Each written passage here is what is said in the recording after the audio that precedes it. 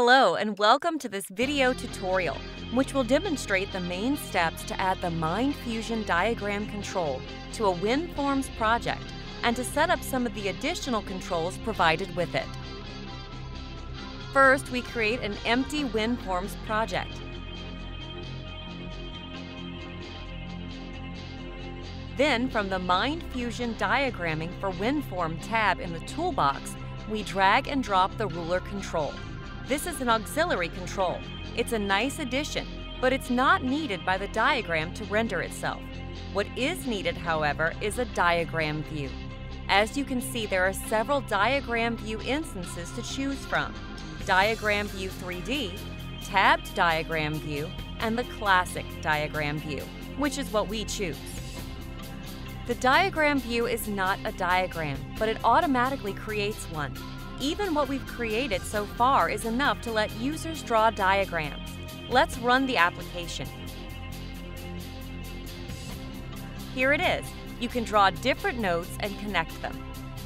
The diagram control for WinForms uses the MVC architecture where the viewer is independent from the controller.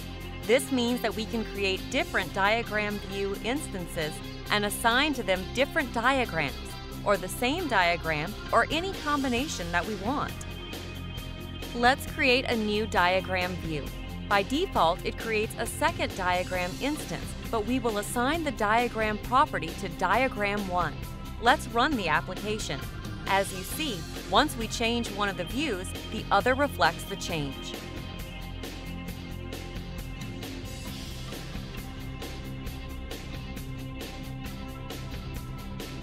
Let's delete the second diagram view. We don't actually need it in this sample. Let's resize the ruler so it fits the available space. Next, we'll drag the Shape toolbar from the toolbox and create a list with all available node shapes for the user to choose from.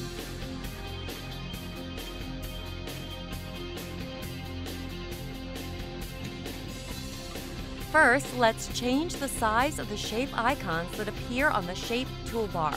By default, they're quite small, so we make them 24 by 24 pixels. Then we handle the shape clicked event, which is fired when the user selects a shape. In this case, we change the default shape for the diagram control with the one the user has chosen. Let's test this.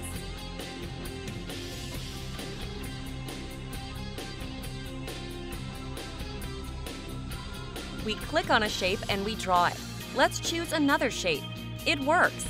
Whenever we select a new shape, the control draws new nodes using it. It would be nice if we could type some text into the nodes, but in default that's not possible. Let's change that. The property that allows typing into a node is called Allow in Place Edit and is disposed by the diagram view. We set it to true. Let's do one more thing about the styling. Let's change the color of the shape buttons in the Shape toolbar and make the diagram use the same color when a shape is drawn. We choose a new color of the shapes and then we create a solid brush with the same color and assign it to DiagramStyle.brush.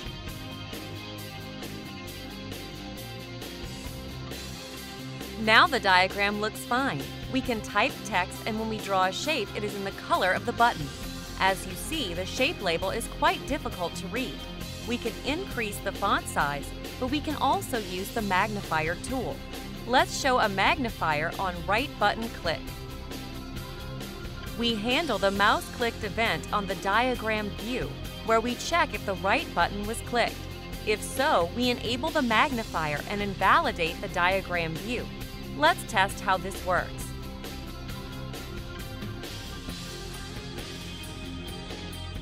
We type some text, right-click on the shape, and here is the magnifier. Once again, a small shape.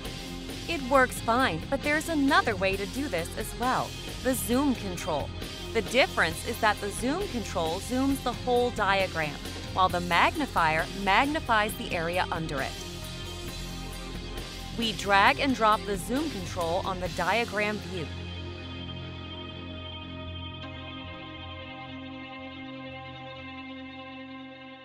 We set its anchoring to top, bottom, and right, so it always stays to the right of the diagram and stretches when the form gets resized. We have to call it Bring to Front method to make sure that the zoom control renders on top the diagram view and the ruler. Then we have to set its target property to our diagram view 1. Now we're ready to run the app. Let's create some shapes and type some text.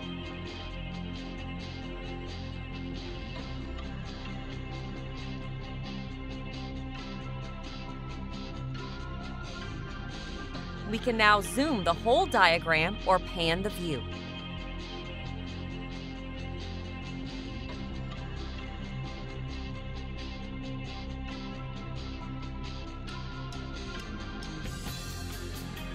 We will add one more control to our application. That is the LayerListView.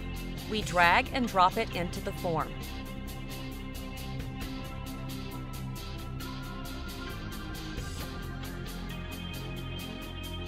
Let's set its anchors to top, left, and right. We need to set its diagram property to let it know which diagram the layers refer to. The LayerListView allows the user to organize the diagram elements into layers. Each layer can be hidden or locked. Let's see a quick demonstration for it. Here we can create shapes without adding them to any layer. Now let's click the plus button to create a new layer. Let's activate it by clicking on the tick mark. From now on, whatever we draw on the diagram will be assigned to this layer. Let's create another layer and make it active. Add some shapes to it. When we click the visibility button, the shapes on that layer disappear. When we lock the layer, we can't move, delete, or connect the shapes on it.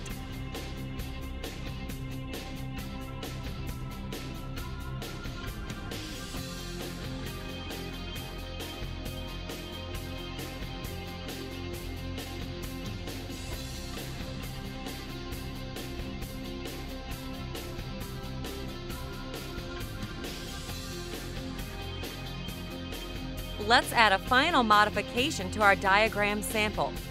Let's automatically assign names to the layers, and let's assign different colors to the shapes drawn in different layers. Let's start with the layer names. The diagram has a property named Layers, which is strongly typed Observable Collection of type Layer. We can handle the collection changed event for it, and here is the method that handles it. In it, we check if the number of layers is bigger than 0. And we assign to each layer the title Layer, plus the incremental number of the layers count.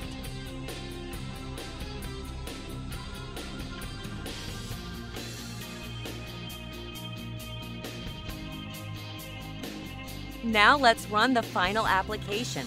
We create a layer and draw some nodes on it. As you see, they are with different colors.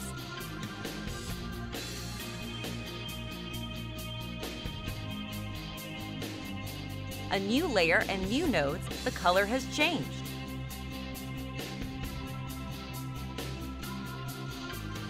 One more layer. Each layer has its nodes in a different color. And that's the end of this video tutorial. Thank you for watching, and thank you for your interest in MindFusion Developer Tools.